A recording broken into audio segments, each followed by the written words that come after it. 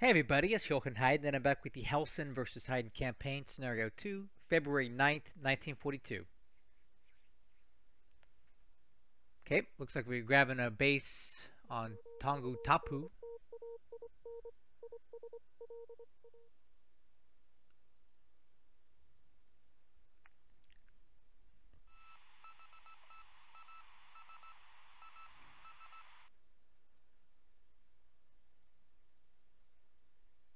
Okay, it looks like there's no night bombing, which there usually won't be with this moonlight that low.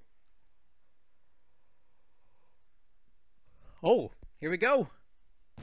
Coming in to bombard Tarakan. This is the turn that we're going to attempt to take it. And I am going to do my very best to neutralize this place so that my infantry has a fighting chance to get in. Alright, looks like we did some okay damage there. Coastal gun. Well, at least we didn't hit the oil. Would have preferred that we hit maybe more of the actual, the other units besides the coastal guns, but whatever. It is what it is. Hopefully that helps a bit. Oh, listen! Guys, another sub sound. I know it just got interrupted, but listen. That's a sub, guys. We just sank another sub. That's Kido Butai ripping and tearing over there near Fiji. We've done a lot of damage to his subs.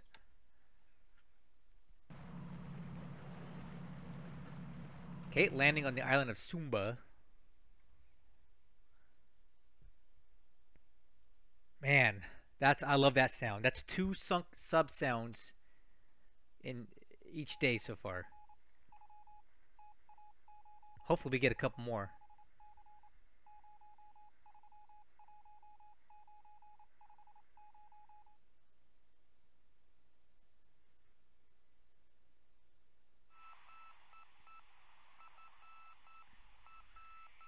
Okay, air operations proceeding now.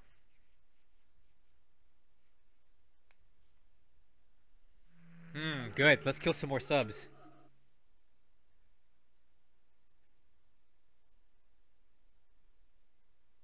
Yeah.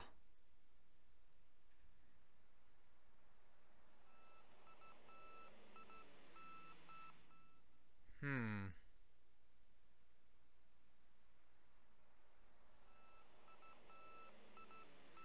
Dang it. A lot of canceled missions today. Okay. Overcast over Clunkery, which means that our bombing going in is not going to have great accuracy. Okay, 17 hits on that. Let's see what the Bettys can do.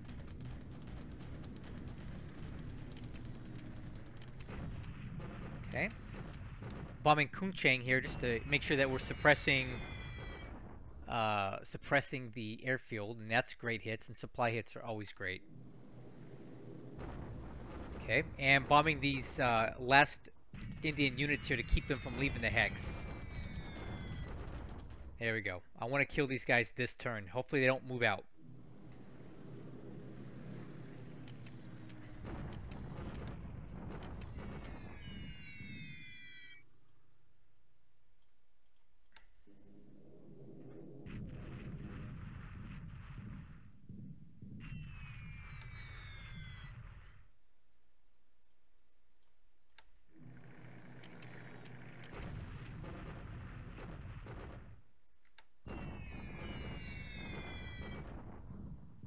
We have here. Okay, I'm bombing these guys just to see what they are. They're fragments.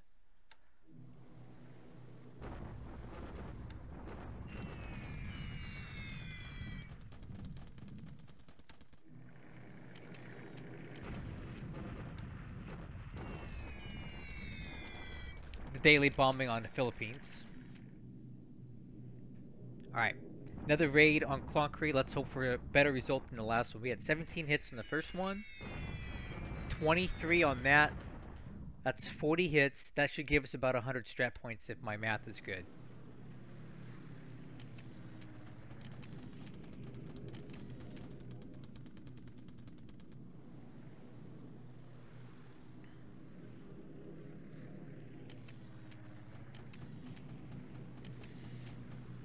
Okay, AM phase was pretty quiet.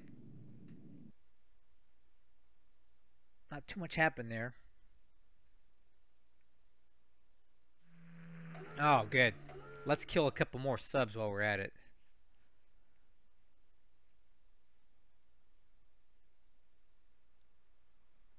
Look like we're going to get much more out of that today.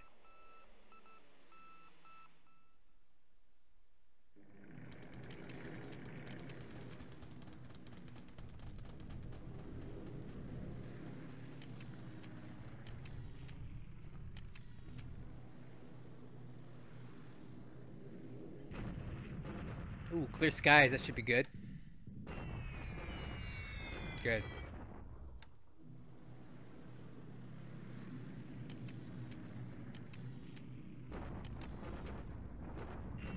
Nice. I want those supply hits. I'm still waiting to see if the B-17s in India attack me. That's what I'm most worried about more than anything else.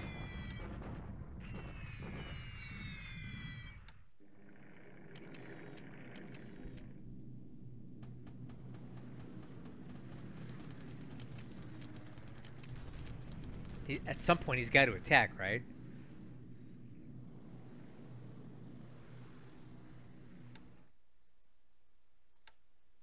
Wow. He didn't do anything today. What is he doing in India? That's crazy. He's got so many 4-engine bombers. He could clobber me there. I don't understand why he doesn't. Listen, another sub! That's 3 subs, guys. 3 subs in 2 turns that we've sunk near Fiji. That is awesome. Holy moly. That's 3 sub-sinking sounds in 2 turns. That's good.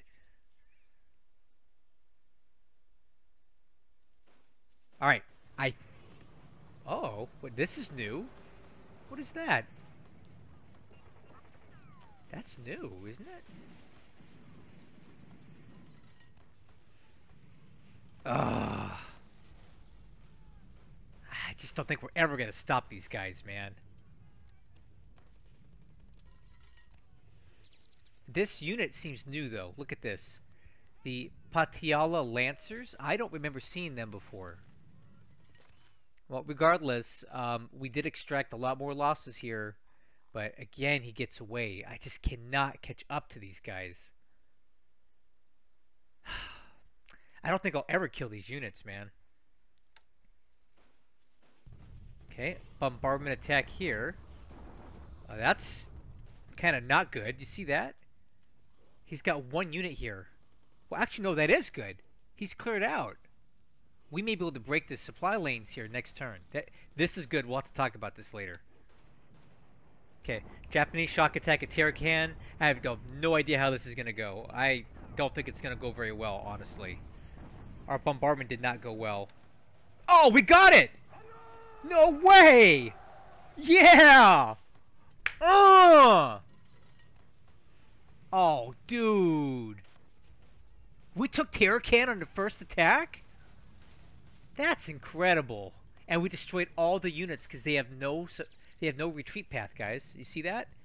We captured everything else around it, so now he can't get out. Oh, man, this is a big win for me. Oh, dude, I can't believe that. We captured Tarakan, minimal casualties, no ships lost. All the units are taken out. Good, good, good. Okay, and a shock attack here.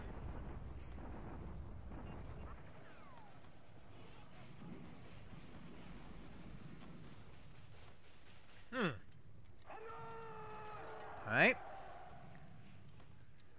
Well, that's done. So now we need to continue on. Alright, that's good. And Vava'u.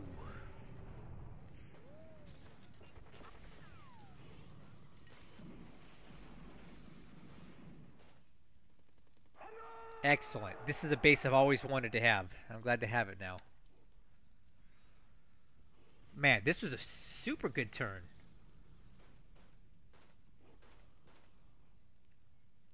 Sink, what, 2 subs? took Tarakan with minimal losses. Man, I'm liking this.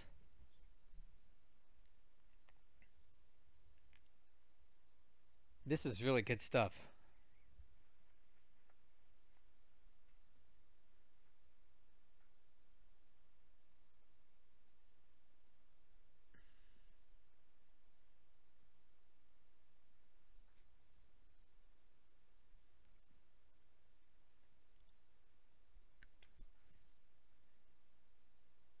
Wow. I'm just surprised about Tarakan. Hmm. Couple new units there. Or respawning unit. Uh, okay, well, we'll talk about it. Good turn.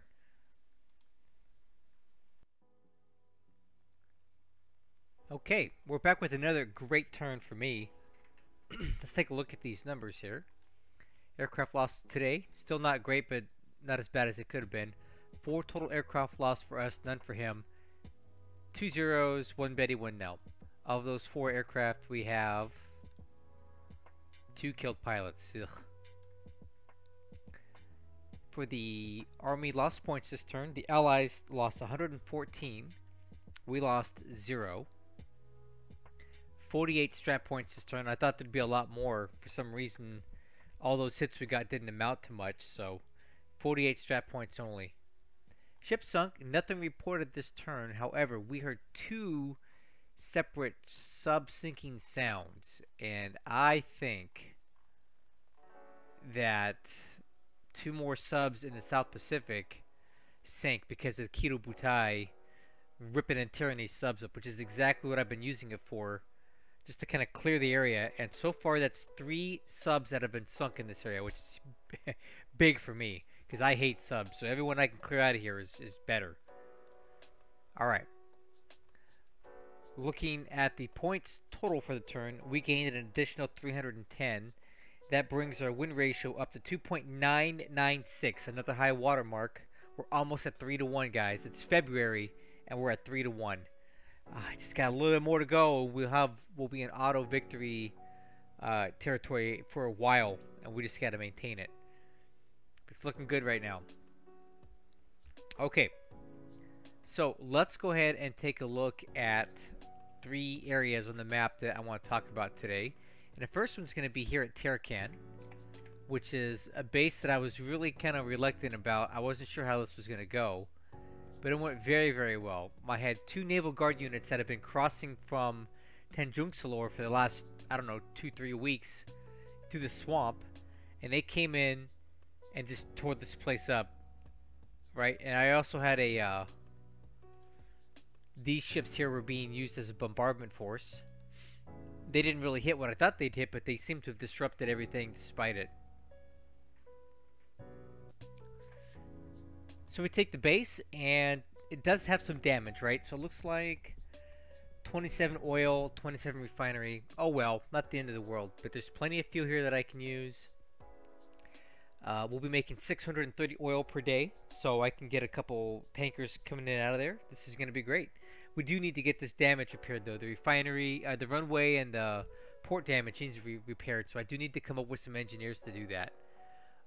Potentially something out of Balikpapan, I don't know. I'll have to find some engineers to bring in here. But the bottom line is we have Tarakan with extremely low loss, and there's no mines here, which I thought there would be. When you capture base, the detection level is 10 out of 10, so if there are mines, you'd see them. But there's not. So I don't even have to worry about these guys. I can recall them back to, we'll just bring them into Balikpapan or something. No point in even taking them in there to sweep mines if there's no mines, right? Alright, the next area I want to talk about is over here in China. So this was a little bit of an unexpected move. Last turn, this collection of units was heading this way. Now, somehow the move arrow disappeared, and they're actually heading this way towards Chengdu, which I did not anticipate. And if we take a look here, I hit the 5 key, we can see that he did not come here at all, or else we wouldn't have supply path. He is moving towards Changtu, and the good news is that's going to leave my forces guarding this hex safe for the time being. But the bad news is he's moving towards this area. Will take him some time to get here, but now I can't really bomb him very well because now he's in mountain terrain, and my bombing of units in mountain terrain has been pretty lackluster to date, so I don't know how that's gonna go. But there is another opportunity here that we trap him in Changtu and force him into our big collection of troops. We may be able to punch with these guys because we have way more firepower than these units do, so it may be an opportunity here if he comes into Changtu. So we'll see.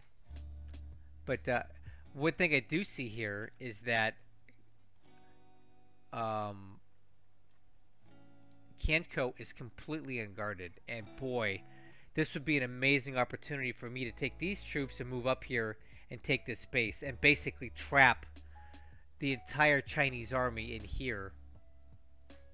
But I don't think that I'll be able to get up here in time. It would take me at least 4 days to move into this hex, and I'm sure Hellsen's done the math and knows that these guys will move in here before I could ever get here. I could maybe try to paradrop in here, but the second these guys come across the river, it would be a shock attack and he would just wipe out my paratroopers, so it'd be a waste of time. So I don't know if there's any value there doing it. However, one thing that is happening here is that he continues to shift forces down towards this way, towards the, you know, the Chungking Plain to guard it. And that's okay, because one thing I've noticed here is last turn he screwed up. He left a single unit here on this mountain terrain, and it looks to be very lightly protected. So if we take a look at the combat reports here, let me clear that out of here. In that single hex is one unit, right? Let me see if I can figure out what's there. Yeah, the 34th Separate Brigade, 77 AV. There is no way we can't not take this next turn. So I'm gonna go in this hex south of Kungcheng. We're gonna go for a shock attack supported by aircraft, and I am pretty confident that this division will be able to blast this unit completely out of this hex. Once we do that, that's going to sever the oil getting into Chungking, because it has to come down this way. And once we take this hex, it's just as good as us taking Kungcheng. So that will sever the oil going into Chungking and Chengtu. It already has no oil coming in from this way, so that's going to severely limit the heavy industry production there in Chungking. That's 750 supply a day that won't be able to operate once he burns up the rest of his fuel. And that's kind of a big hit. And then from there, it's going to be a cascade effect, right? We're going to take Kungcheng, Lanchao. I'll send a single unit up the road here to take all these other bases along the way, right? Maybe one division to do all this work. And we're going to capture every one of these bases here. Oh man, there's a lot of points there. Yeah, I like it. Capture all those bases, and I could take this massive force and turn it down, right? And continue to compress his units and force them all into a final battle here in the Chungking Plain. It's going to start falling like dominoes soon here, guys. I think we've kind of forced him into this position. So I'm liking the way things are looking in this northern part of China right now. This place I want to look at, or the last place for this turn, since we've covered China and Tarakan, is we'll take a look at the South Pacific. So again, let's turn that off. Here's what we got. Kido Butai has been over here destroying subs like crazy, and we heard 2 sinking sounds. I saw a sub here during the replay, and we see one here and one here. We saw about 5 subs here the other day. Now we see 2 and maybe 1 more. We've severely damaged his submarines, and we're driving him away, driving him south. And that's exactly what I want to do, because I'm going to start sending in transports back to Nadi, right? And I'm going to start pulling some of these troops back out, because I no longer need them here at Fiji. But I wasn't really excited about doing that with all of his subs is out here potentially preying on my transports as they leave. So I've used Kido Butai to come in here and trash up his subs, and it's worked extremely well. And we're forcing his subs away. He's retreating now, hopefully south towards New Zealand, and then that will buy me the time I need to get my transports into Nadi and get the troops out and relocate them without the issues of the subs. And then from there, Kido Butai already has another mission lined up. I can't say what it is, but it won't be staking around here for too much longer. Once I feel assured that the sub threat has been neutralized, we'll go ahead and pack her up and head Kido Butai off to the next mission. And again, I'm not going to say what it is, because that would be a major OPSEC violation, but the mission has been fulfilled here. I brought Kido Butai into this area mainly for the purpose of doing what we just did this turn, which is ripping up subs. And that has, well, one, to cover the invasion of Fiji, and two, rip up subs. And that's been achieved. Overall, guys, I'm really loving where we're at. Look at all this ground we've captured out here. We have all of this. Okay, that's a pretty nice perimeter. We have basically all of the Solomons. India, Australia's not looking so great, but we're on our way of just slowly pulling out of here and retreating back into the Solomons. I never intended to hold Cooktown indefinitely, so that's not a big deal. Dutch East Indies is going right. We're going to be capturing 2 more bases, and the rest of these guys are going to fall soon. Java, we're down to 4 bases left, and we've compressed him into the Fortress Bandung, which is fine with me. He can stay there for the whole campaign, as for all I care. It's not worth much at this time. Oh, we're going to be taking Christmas Island. Sumatra's going well. In Burma, we are just about into Lashio. And then that's going to fall, and then we're going to start pushing into China from this direction, which is going to be great. And these forces can hopefully join up with these forces over here and use them on Chongqing eventually. India, we're compressing him in this area and working our way around in this part as well. So everything's going good. I'm happy with this so far. I'm not happy with the ship losses and the aircraft losses to date, but that I chalked it up to my inexperience and me not doing things right. So I'm taking these lessons learned and using them in my next campaign so that I don't have these same issues. So bottom line is, great turn, and thanks for watching. Happy Thanksgiving to all you guys who celebrate that. Tomorrow is Thanksgiving in the United States. Enjoy your turkey and your families, and I'll catch you guys on the next one.